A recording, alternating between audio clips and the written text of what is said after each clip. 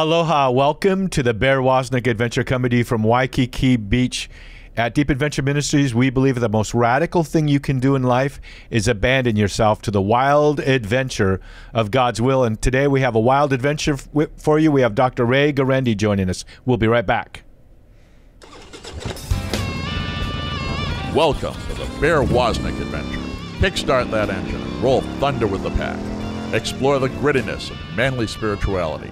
Gain traction in the virtues. Soup up your spiritual engine by turning adversity into adventure. Now here's Bear Woznick. Let's ride.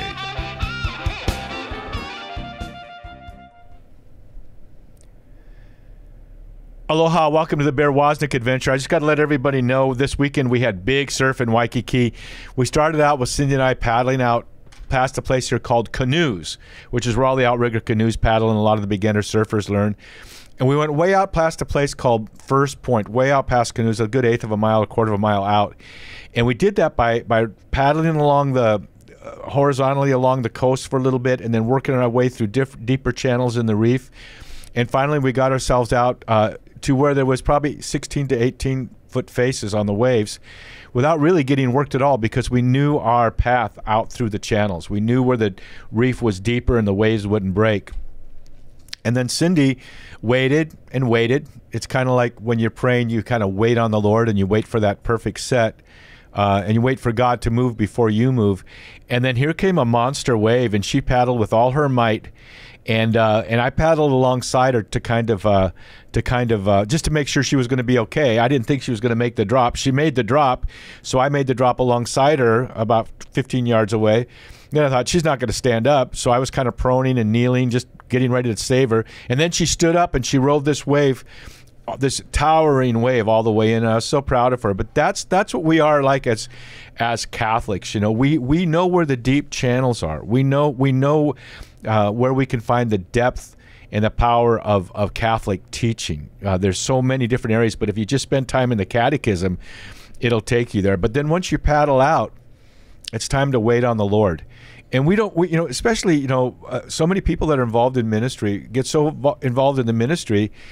Honestly, it's almost like you can leave God behind because you're so busy doing the stuff that you're not serving Him. Your primary ministry is to serve Him, and to love Him and to love Him back. And so we all need to learn how to wait.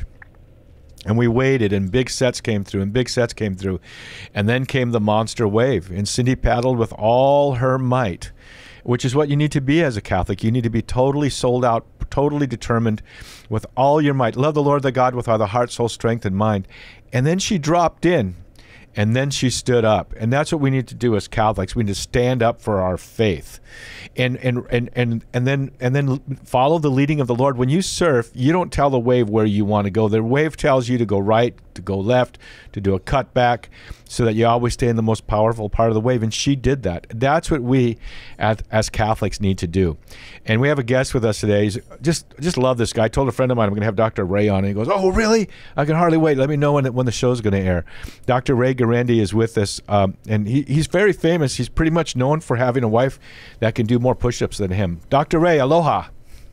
Well, I'll tell you, Bear, I was looking for some of them big waves, but in that kiddie pool I have in the backyard, it's just hard to get something going. As soon as I put the board in, there's no place to go, but I'm working on it. Yeah, you need to get someone to push that side of the edge of it to send the waves, to send your waves. Okay. All right, I knew that. I knew I was doing something wrong. I couldn't figure out quite what it was. That's the first time I've ever heard you say you were doing something wrong. See, you're growing in humility. You're growing in humility. Well, I was wrong. No, I was wrong back in 1987. And that was because I thought I was wrong, and I really wasn't wrong. So I guess you could say I was wrong in thinking I was wrong. You were wrong thinking you were wrong. 1987. Yeah, 87. Yeah. Hey, so Dr. Ray. So Ray, you know what? We really want to. We love having you on the show, and we wanted to talk today about cherishing your woman. And because you're an expert in family life and as a counselor. And I think one of the primary lessons a man needs to learn, whether, cherishing your wife, cherishing other women, if you're a young man, maybe if you're in high school, we have a lot of young men listening to this show, the woman or the women that God has in your life. There's a woman, the very precious woman, Mary, and then of course the bride of Christ, the church. But I wondered if we could just launch into the deep right now and talk about what are your thoughts and concerns about how, as men, we can cherish our wives or the woman in our lives if we're on our way towards a relationship or marriage.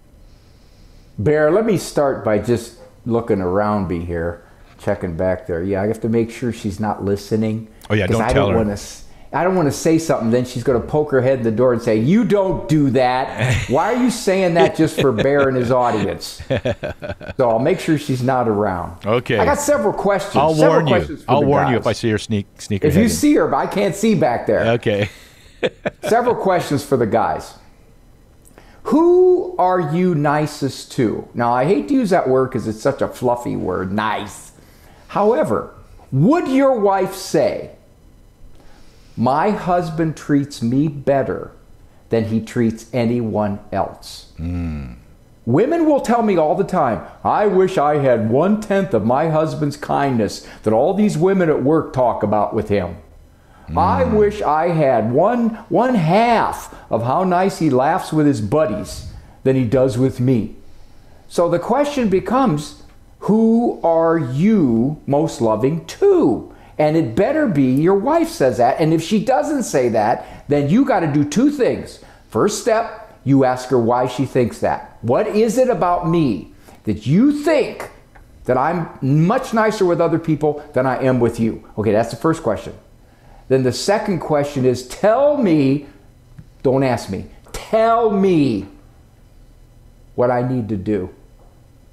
And don't get defensive, men. Don't say, "Well, I already do that." Well, no. But the only reason I do that is because, no. Just listen to what the woman says to you.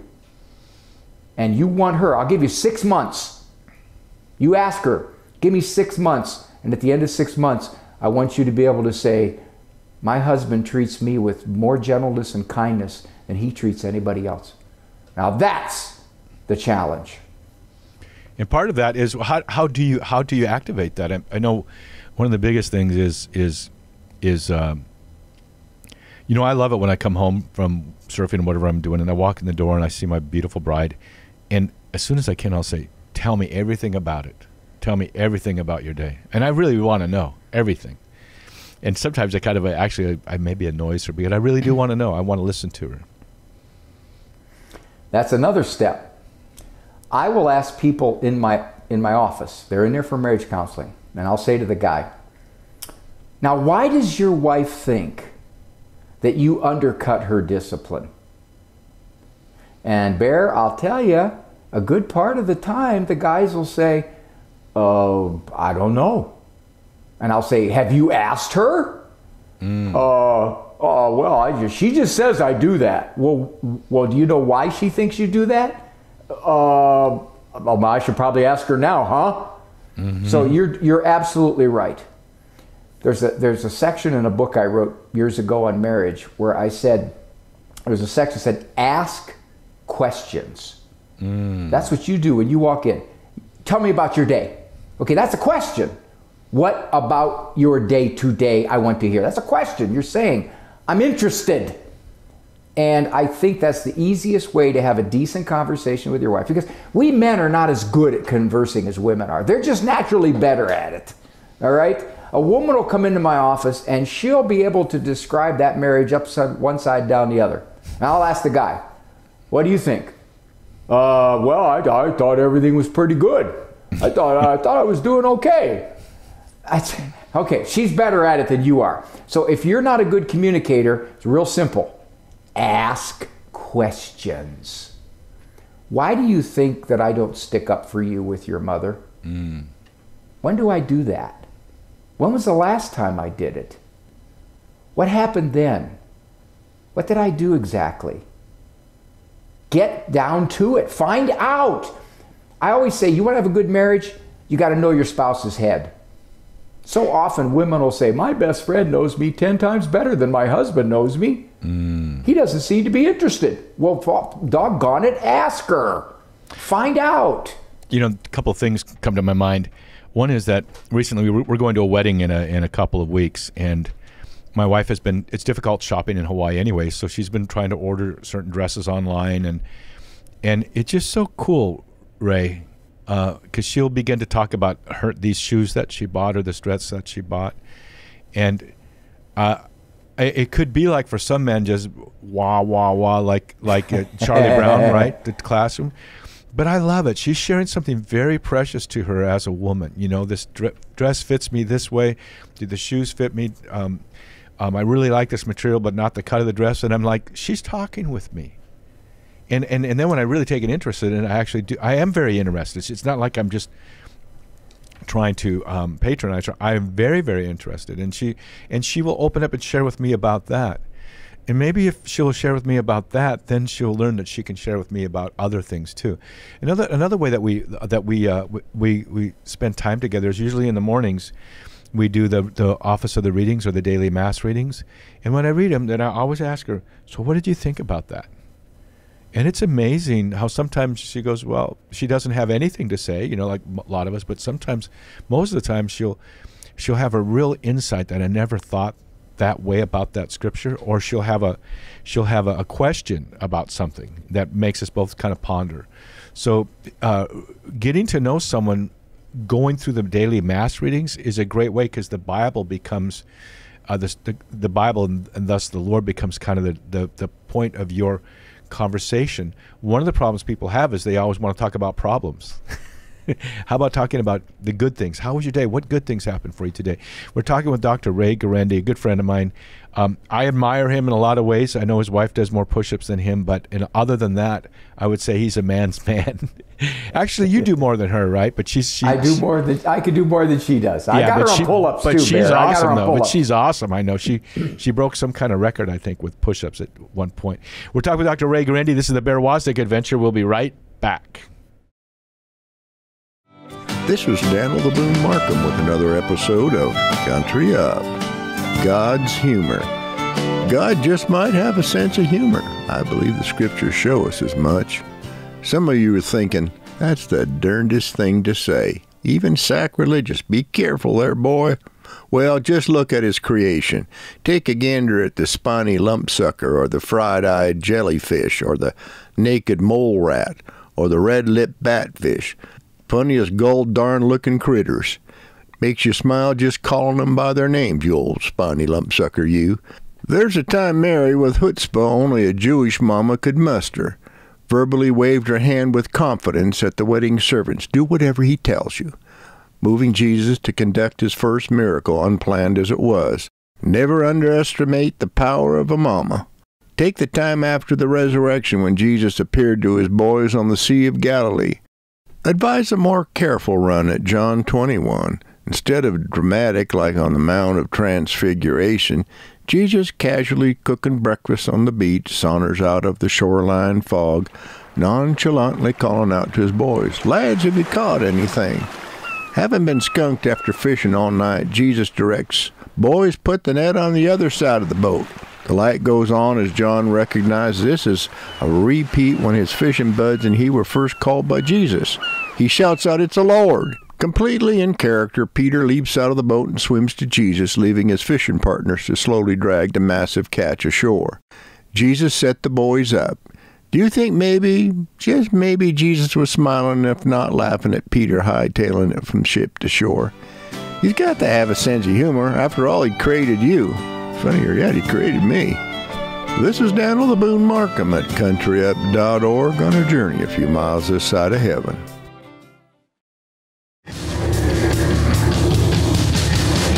This is a warning. The Bear Woznick Adventure is dangerous. The radical change Bear challenges you to is not for wimps. Change this station now to a soft rock station before it's too late. You've been warned. Now, here is Bear Woznick.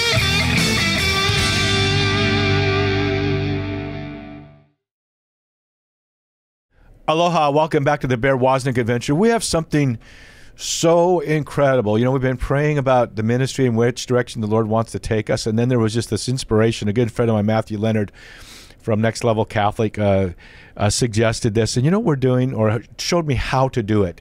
And we've created an online school of manliness.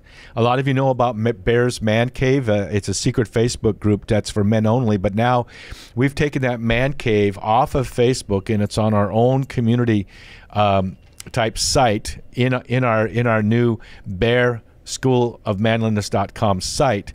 And so all the Man Cave members are there now, so we don't have to go on Facebook and be subject to all their whims and rules and all the kind of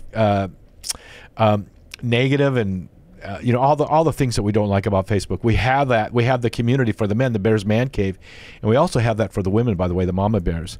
But in the Man Cave, you can join that Man Cave, become part of that school, that group of men who will challenge you and help you grow in the Lord. But then we actually have a school. If you want to subscribe to the school, that's an additional element to it. And in there, you receive mentoring.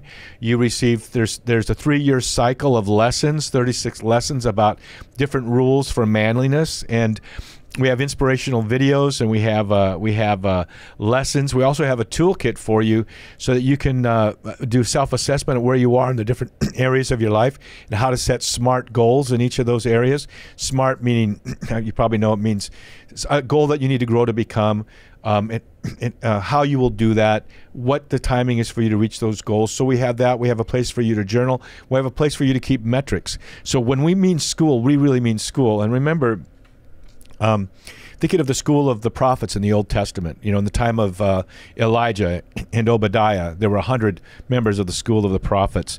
And it is a school. And how do we learn as men? We learn by doing. And so in the Man Cave and in the School of Manliness, you're joined with other men as you're going through this process. Some of it is with the other men, some of it is private. But we would encourage you to go to BearSchoolOfManliness.com and find out more about what we're up to. We have Dr. Ray Guarendi with us right now. I want to ask you this question, Ray. What is a couple of, speaking of this concept of getting traction, you want to find out where you are, and then like, where should I be? And then getting traction when you set that new course. What is a 2 or 3 or 4 things that a man can do every day or every week or every month that will give him traction? That he can actually say, I can write it in his calendar, I'm going to bring my wife a flower every day, or I'm going to spend 10, what are things like that men can set actual goals in their lives to strengthen their relationship with the woman in their lives? Before I answer your question, I have a couple questions of my own for you, Bear. I applied to your School of Manliness 3 times and was rejected. Now, I don't understand that. It was based on your life. That's what's so phenomenal. I think I'm as sensitive as the next guy. Now, I do have a day-to-day piece of advice that guys better be careful about. This is minefield stuff. If a woman says to you, you talked about your wife buying a dress and buying the shoes and how interested you were. Now, that's nice. And I am. I really am, yeah. If she says, Bear, does this dress make my backside look big? If you hesitate for 1 nanosecond, no matter what you say after that, if you say, no, not at all, but you hesitate, you can't even say no. You have to say, no, you're dead. You're dead. Beautiful. So don't just beautiful. hesitate. You make that dress look beautiful. Answer the question before. If she says, does this dress make my... No. That's what you do. You say it before she asks. Well, that's it. Words of wisdom from Dr. Ray Guarendi. Okay, well, we can end the interview right here. Now, to answer your question. Back when you were courting your wife, you were probably a pretty mannerly guy. You said please, yes. You said thank you, you were courteous. Open the door, open the car door. Yes! There's a law I have, Bear, called the law of social entropy. Do you remember, you know what the law of physical entropy is? Yes, I did watch that on I think it was Star Trek or something one time. It means everything decays. Yeah. Everything ultimately decays. The law of social entropy says that we lose the stuff that was our good behavior as the relationship goes on. Wow. I don't compliment you like I used to. Man, when I first started dating you, I was the sweetest guy in the world, man. I was complimenting you all the time. Boy, you look great tonight, honey. Glad to take you out and show you off. Yeah, when was the last time you said that, boys? Or my manners. I used to say please. I used to say thank you. Now, hey, honey, give me a cup of coffee, would you? And she puts it in front of me. I don't say thank you. I don't say please. None of that. We get sloppy. We get lazy in the relationship. It should go the other way. If this person, in your mind, is the most important person in your life, then everything that you do, whether it's manners, one of the things I suggested in one of my books, I said, make a list. Yeah. And they said, what's that? I said, well, make a list of all the things you like about her. Now, they got to be positive. You can't say things like, you don't always smell bad. You know, your breath doesn't stink in the morning. No. There's got to be good things. And if you have a hard time coming up with a lot of good things, the problem is you. The problem is not her. Make a list. What my wife and I used to do when we were first married, now we haven't done this for a while, is we'd be in bed and I'd say, let me tell you all the things I like about you. I want to tell you all the things I like about you. Now, and I ask her, tell me all the things you like about me, honey. And she'd sit there and she'd think, and I say, well, go ahead. I'll give you. Can I give you some suggestions? I'll tell you what I do. I'll just tell you, and then you say true or false. And then sometimes what I did, Bear, is I wrote the list, and then I just had her sign it. Yeah. Okay. But it is important to affirm that the qualities that you love and that you cherish. You know, and that so it. I think if I asked my wife this question, do I tell you how much I love you and why I love you? Too much? She'd probably say yes. In other words, it's almost too much. They never get sick of that. Yeah, never. Right. The only time that happens is when you got teenage kids and they see you kissing your wife and they, oh, gross. Old people doing that, that's disgusting. But what about taking your wife out on a date? Spending what I'm going to say is, for example, usually here when we go out for coffee in the mornings, and I'll go get a hibiscus for my wife. Now, hey, do they let you go out in Hawaii? They let you go out to restaurants in Hawaii? Well, yeah, Are they allowing that? Yeah, Kai coffee. It's Hawaiian coffee, but not always. But and a lot of times I'm on my way to get a flower. Then we start talking, and I forget to get the flower. But she knows at least once or twice a week she's going to receive a hibiscus from me. And the thing about a hibiscus flower is even while they're on the bush, they only last one day. They open up in the morning and they close it when the sun sets. That's what love is. You have to bring her that flower every day in some way or other. You need to be with her. And so like yesterday, my wife and I took her out for breakfast. We used to go out more often for breakfast, and now we choose to go out less, but we go to a nicer place, so it's more special. So to just say, I just want this time for just you and me. We turn off our phones and we sit and my wife is so peaceful. I need to give her time for my own energy level to subside. And then this beautiful conversation will take place. But we need to actually set goals. I will take my wife out on a date at least twice a month. We need to write it into our Google Calendar. Oh, today's the day I give her a flower. As men, we need to actually do that until it becomes a habit, right? Then it becomes a habit. We're talking with Let me qualify. Yeah, go ahead. Then we got to take a break away. Go ahead. Okay, take the break. I'll qualify when you come back. We're talking with Dr. Ray. No, go ahead, Ray. I want you to finish that point, and then we'll come back. Two things. What you say is true. My wife and I decided we're going to go out on Tuesdays and Fridays. I go out on Tuesdays, she goes out on Fridays. And you've been having a great relationship ever since. That works. Now, they had an interesting study done, Bear, about taking your wife out on a date. What they found was this: dates work if there is not an attitude of scolding or negativism or anything else during the week. In other words, the day-to-day treatment of your wife will make that date something she wants, or more or less says, are you trying to compensate for the way you treat me the rest of the time? Oh, my goodness. Wow, that's heavy. We're talking with Dr. Ray Guarendi. This is the Bear Woznick Adventure. We'll be right back with more. Deep Adventure Ministries is grateful to Notre Dame Federal Credit Union for underwriting the Bear Woznick Adventure on EWTN. Notre Dame Federal Credit Union provides car loans, mortgages, SBA loans, and depository accounts nationwide, as well as 24-hour support. Go to deepadventure.com to find their link, or go to NotreDameFCU.com. Mahalo to Notre Dame Federal Credit Union for making the Bear Woznick Adventure possible. Men, yes, we mean you. Go to deepadventure.com and check out Bear's Man Cave, a men's-only Facebook group. Join the pack with other men as they challenge and inspire one another to manly virtue. Plus, you can dialogue with us in our regular video chat meetups. Plus, get your exclusive content. Join at deepadventure.com. That's deepadventure.com. Aloha, welcome back to the Bear Woznick Adventure. We want to tell you the women out there, how much we appreciate you. You know, we actually have so many women that follow our ministry, maybe as many or more than men. And about a year ago, I was telling my wife, we got to start reaching out to the women who love our ministry. I think one of the things is that they love to listen in on what we're telling the men, but also they really get a lot out of it just for themselves personally. And I said, yeah, we got to take care of our mama bears. And I realized that is exactly the right word to describe our women followers.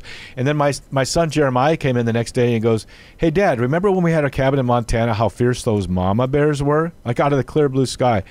And I go, yeah, that's it. That's the thing about the mama bears is they're fiercely loyal and to their family. And it's your mama bears out there praying for our ministry and praying for the men in your lives that have such an impact on the men. But we have a place now for the mama bears. We have the Mama Bears Mug Club, which is also a secret Facebook group where the women can get together, and we have Shandy Burke there sharing her daily readings and insights, and the women posting and conversing with each other, praying for each other, inspiring each other, encouraging each other, and really having that kind of front of the porch experience that I used to see women have when I was a kid, when they would gather together in the mid afternoons and have coffee or something before the kids got home.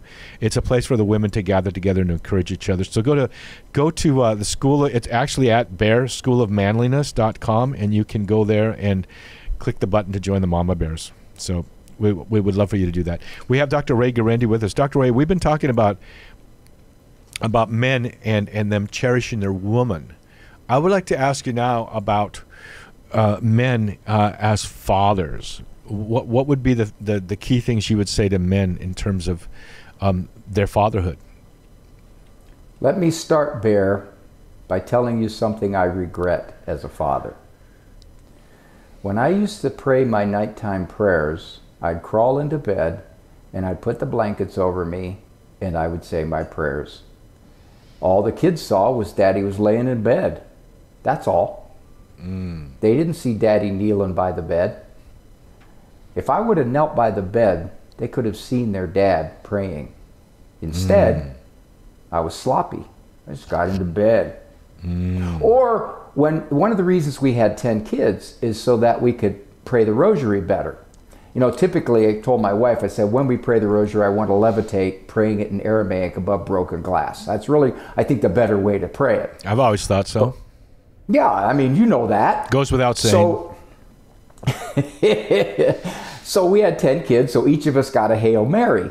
Well, guess which one of our 12-member family most often lost his place? Me. You should just say the Our Father, and then you would... But that's it. I'd say, glory be to... No, Dad, it's another Hail Mary. Oh, okay. So, yeah, my sloppiness. My wife was definitely more obvious in her devotion life than I was. So that's one of my regrets. That is definitely one of my regrets. The children, you know, like I have a prayer chair here. This is my media center. Over there is my CPA land center. And then I have a prayer chair where I also do my writing. that the one with the cushion on it that I saw right there? It's got. I go to sleep on it. I'll tell you, when I'm praying, you talk about how tough you are in the surfing stuff, and you got a big cushion on your chair. I have to get up high enough to so I don't have to rearrange my camera.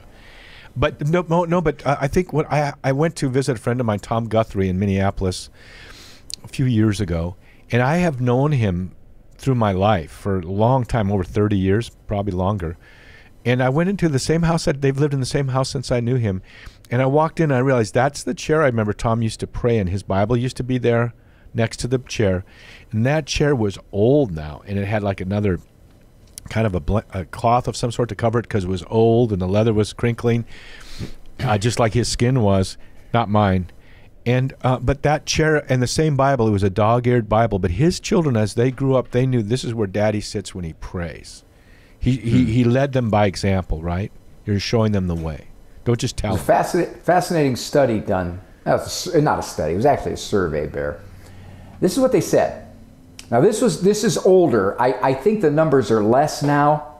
But at the time, they said, if neither parent takes the children to church, there's about a 20% chance those children will be going to church when they're adults. If mom only takes the children to church, there's about a 50% chance those children as adults will go to church. If mom and dad take the children to church, there's about a 70 to 80% chance that as adults they'll go to church. If dad only takes the children to church, it is equal to the percentage if both mom and dad take the children to church. That says it all. There is a role for fathers, and that role is called leadership. And you lead by example. One of the things that I found is that nowadays, my grandmother came from Italy. She was 3rd grade. If the priest said it, now, by the way, Bear, my grandmother went to St. Anthony's Parish in Canton, Ohio, which was the parish of Mother Angelica. And I had my first communion there, my confirmation there. It was a rule. Are you taking credit for Mother Angelica now? Well, I think I kind of like try to model some things for her, you know. And it was a rule. You're Italian, you got to go to St. Anthony's. Yeah. If the priest told my grandmother, this is what the Catholic Church says, my grandmother would have said, the priest said it, I believe it. That's it. Mm-hmm. Right. Nowadays, if you say that to a 14-year-old boy, he's going to say, why? Mm-hmm. Why? Why does the church teach that? The culture doesn't say that. The church says you don't live together before marriage. Everybody I know lives together before marriage. What are you talking about, Dad? Mm-hmm. We as fathers had better learn the beautiful rationale behind our faith because you got to be able to explain it. You can't just tell it. Right. And so, we as men, one of the things we need to know as fathers is we need to know our faith. I think, the catechism, I do that daily catechism teaching on Facebook Live, and then we post it to the School of Manliness. If I were there, I'd see it. If I was allowed in your School of Manliness, I would see it. Dude, the school is based on your life. We can't have I have you a better in there. chance entering the Mama Bear ones. But the catechism is so beautiful. I have a friend now that's his wife is Catholic, and I haven't seen him since high school. Saw him again a couple months ago, and he's asking really hard questions in his Protestant Bible studies that they can't seem to answer. And I started to point him out to the catechism. The catechism itself says you can read it as Lectio Divina. In other words, read a half a page or one paragraph or one page a day. I've read all the way through it, like a student would, and that's good.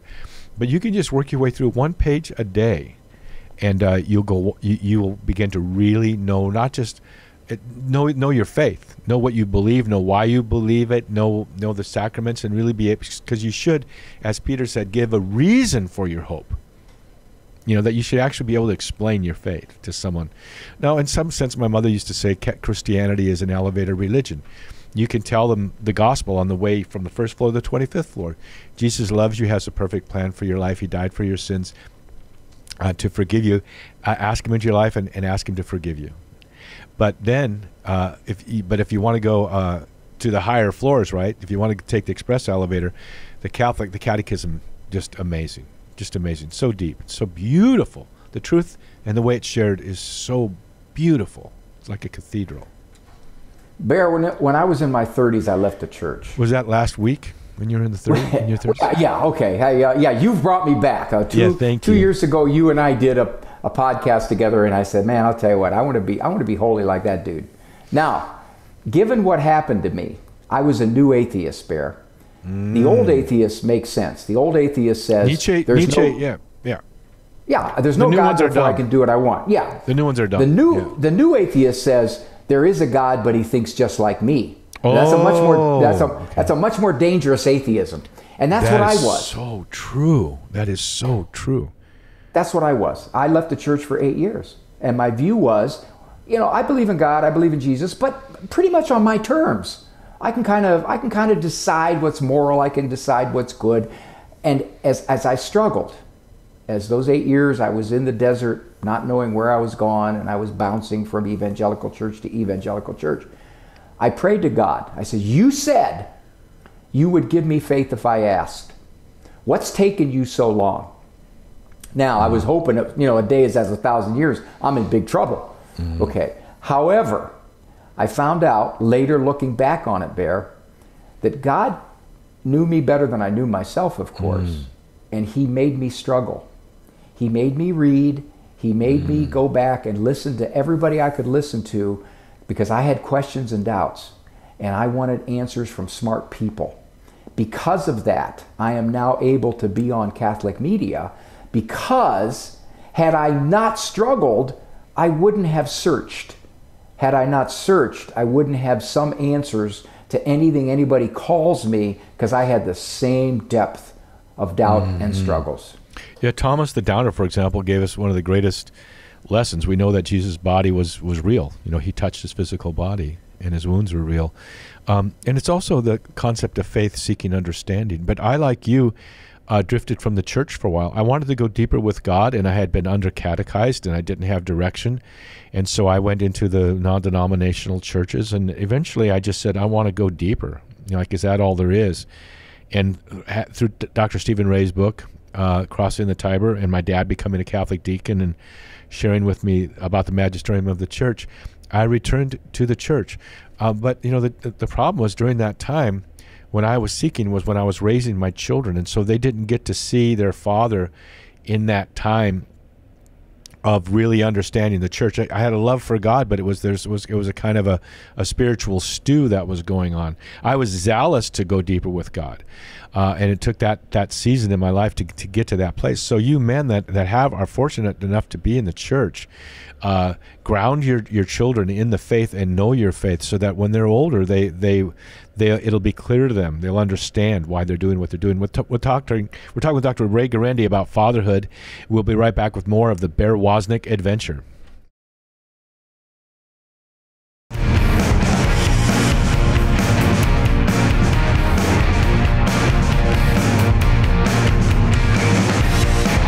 Aloha, this is Bear Woznick coming to you from my home in Waikiki with a deep adventure moment. One of my closest friends, great surfer by the way, Gerard Middleton, loves the Lord, was raised by a mother and father that he deeply loves, especially his father. They did so much together. But these weren't his biological parents. He was adopted. And just a couple months ago, he discovered and got to meet his biological mother and found out who his father was, who had recently passed away. But he loves his parents. In Hawaii, when you're adopted, the word that's used is hanai. You're a hanai'd into the family. I actually live on Queen Liliuokalani's estate. My house is built on her estate. She was not a biological child of the Kamehameha lineage. She was hanai'd into that family.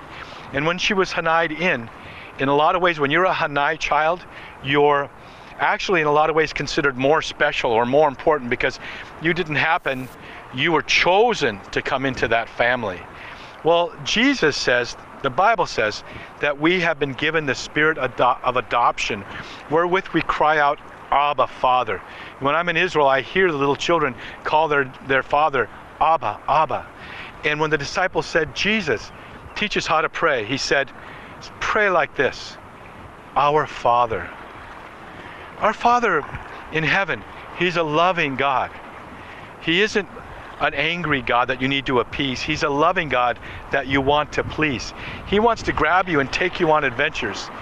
He wants to see you expand your horizons and explore new possibilities. Your Father has made you part of the royal family.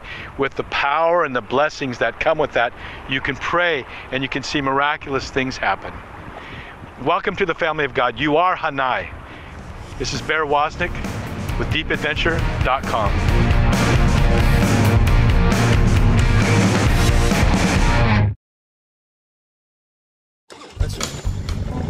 Deep Adventure Ministries is grateful to Notre Dame Federal Credit Union for underwriting the Bear Woznick Adventure on EWTN.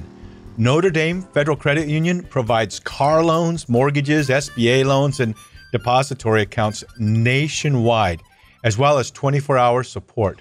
Go to deepadventure.com to find their link, or go to NotreDameFCU.com.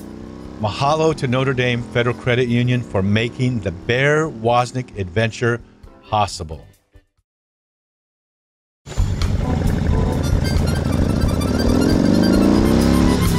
Men, gain traction in your pursuit of manly virtue through our 36-month new School of Manliness and participate in our new non-Facebook Man Cave community. We journey together through 3 years of written, video, and audio lessons. Plus, you have an online toolbox to help you set a new trajectory in your life and help enable you to stay on course. All are available on our smartphone app and on your PC. Go to deepadventure.com and join the new School of Manliness.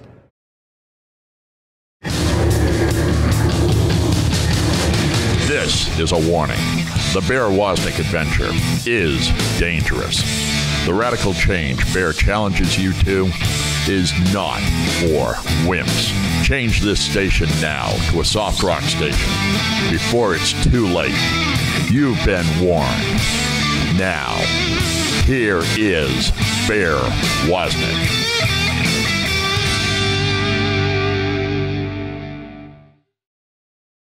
Aloha, welcome to the Bear Woznick Adventure. This is Bear Woznick. Our guest today is Dr. Ray Guarendi. We want to invite everybody to go to our Bear Woznick Deep Adventure YouTube channel. We have all kinds of content for you there. Dr. Ray, we're talking about fatherhood. What can we as men? What can we as men do? Each child is unique. How do we reach out to? We have children, but we need to also treat each of them as an individual. What can we do to build relationship with each child? Do not be afraid to be countercultural. The culture is going in a direction that if you parented by consensus as a father, I can almost guarantee you would misguide your children. They are getting smartphones too early. They are being exposed to things that assault their souls. They are having access to computer places and people and pictures that will take them away from what you're trying to teach. So the first thing I'm going to give the fathers is, and I see this, Bear, more than I see it from the mothers. The mothers are more protective. The fathers are the ones more likely just to float along with the cultural direction and say dumb things like, it probably won't hurt them. Yeah, it won't hurt them. Yeah, I fell down 12 stairs when I was 14 years old. It didn't hurt me, but I don't want to fall down 12 stairs every time. I'm going to get hurt. So I tell the fathers, be protective, delay cultural socialization so that the things you're trying to teach have a chance to soak in. You don't want an 11-year-old being assaulted by the culture, because I'll tell you, the culture will beat you. It's more entertaining, it's more fast-paced, it's more seductive, it will misshape your child's soul. One of the saddest things I see, Bear, is a father and a mother sitting in my office with a 17-year-old or a 20-year-old, and they look at me, and these were decent Catholic folks, and they say, what happened? We didn't raise him this way. What happened? And I will tell them, I believe you. I know you didn't raise him this way, but you underestimated what did. The culture did. So I tell fathers, protect those kids from that culture out there that is trying to misshape their souls. and you got to delay it. Well, come on, you can't protect them from the real world. Nobody's trying to protect them from the real world. You're trying to protect their innocence for a few years longer so that what you're trying to teach has a chance to take root. Because if you don't, what you're trying to teach is just going to be sprinkled on sand. It won't sink in. When you see a young child growing, it's very athletic. You know, a kid that you can see, this kid's going to be a good athlete. You don't take him to the weight room. It's not where you don't start there. You teach them the fundamentals of body movement and athleticism. But their young bones and their young muscles are not ready to bodybuild at the age of 4, 5, or 6, or 7, or 8, right? And that's what you're asking the kid to do when you release them too early to the culture. They don't have the resistance training of heavy lifting, and they're not able to. So you need to take that time and to cultivate them. And I know, like with my children, I'd always take one whenever I went to do an errand. I would take one of my children alone. Let's go to the hardware store, just one of them, and just have talk story time with them. You know, just be with them, and have that little opportunity, because that's what the Bible says to do. It says, while you're on the way with your child, train them in the way that they should go. When they grow, they will not depart from it. And that growth just isn't as Christian or in their moral makeup or in their understanding, but you also train them in the way to say, you know, that you can kind of, you know, you have these kind of gifts and talents, don't you? What do you like to do? Yeah, I like to do that. Well, that's probably the way that you should go. Maybe you can develop those. Let me get you into this type of extracurricular activity or this class or something. But we also, as men, I have one of our members of the Man Cave, Ted Scarpino, asked him the other day when we were having our Zoom call-ups with the other men on the Zoom, do you take your kids to soccer practice? No, I coach soccer practice. You know, that type of thing, that type of involvement of the men, and it'll take a sacrifice. But the men need to. What about doing our very best to get them into a Catholic school, or in some cases, a lot of people are homeschooling now because the public schools are dangerous, and then to send your kid off to a university where they're just going to get inculcated with, you know, what do you say to them about that whole education element? In the last 30 years, my ideas have shifted radically, and they've shifted radically, Bear, because I've seen the destruction. I've seen what happens. You see it in your office, don't you? All the time. And these are from good families, by the way. These aren't families that you look at and go, well, they've been pathological since day one. No. These are good people who tried to raise their kids well. First thing I say is, I used to say homeschooling's an option. Now I say, if you can homeschool, homeschool. And if you're going to go to a Catholic school, make sure it is a faithful Catholic school. Right. Don't let it be a private school with a little bit of Catholicism painted over top of it. Right. Okay? That does more harm than good. Yes, it does.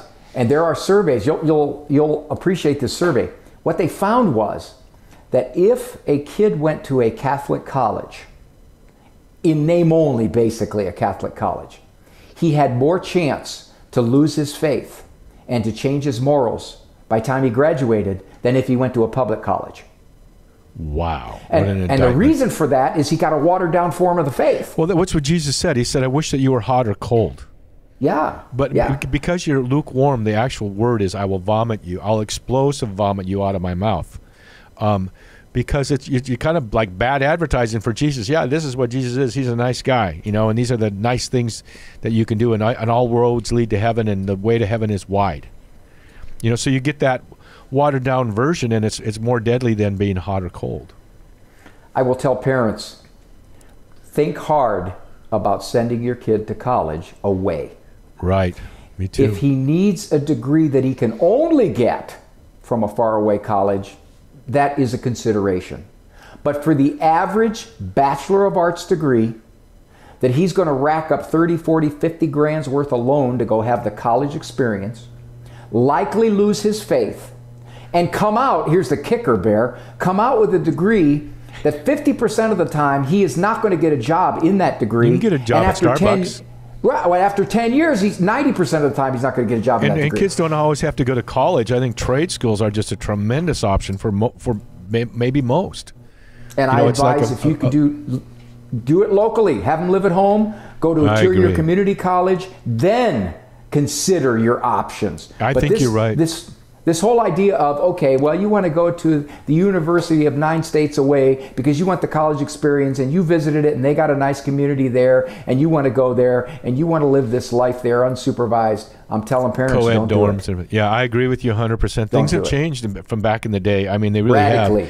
And for a kid that's 18 years old or 19 years old to go away to college, they're not ready for it. You know, even just to go to college if they're staying with you. I know for me, I think it was halfway through my sophomore year when I moved out of the house and moved into a dorm, a men's dorm, and then got my own apartment. I think most people, so many people, their maturity is delayed. They say men are not men now until later in life, and I guess that must be true for women too. But men, give you a chance to season that person's your child's foundation as they go into that if they go into the college experience. Be there with them for a year or so as they're getting grounded in that.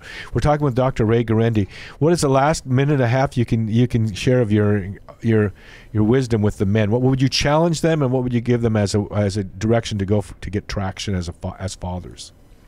If your kids drift off or reject the way you raised them, you want it to be because they had to go through you, not because you stepped aside. Oh my goodness. If my kids are going to be resentful of me, if they're going to look at me like I'm a Neanderthal throwback, if they're going to look at the rest of the culture and say, how could all those people be wrong and you be right, Dad? Then I want to do what I thought was best so that I can live with myself. That I don't have to say, well, I compromised because I was afraid they'd be upset or resentful or deceptive. That's not going to happen. I don't want it to happen. My kids are all grown now, Bear. Well, you know, some of them going to... Go ahead. Me too, Dr. Ray. I mean, we got to take... But the stepping into the breach concept, dude, the breach runs right through your living room. You got to step into that breach right there. And the other thing is, I think men need to realize you are like here in Hawaii, we have Makapu'u Lighthouse. That lighthouse... is a beacon. It doesn't move. As you as a man stand for your faith, the further your children leave you or pull away from that faith, it's like a rubber band. They can feel the tension of the distance. But if you keep moving, a lighthouse that keeps moving isn't a lighthouse at all. It's dangerous, and your kids are going to end up on the rocks. We're talking with Dr. Ray Guarendi. This whole time, Dr. Ray, I forgot to tell him that your website is drray.com, drray.com. If they want any of the books, they can go there. My most recent book, Bear, is Jesus, the Master Psychologist. Listen to him. Oh, beautiful. We got to get you on again as soon as possible. We love you, Dr. Ray. Until next week, may the breath of the Holy Spirit aloha you. Aloha.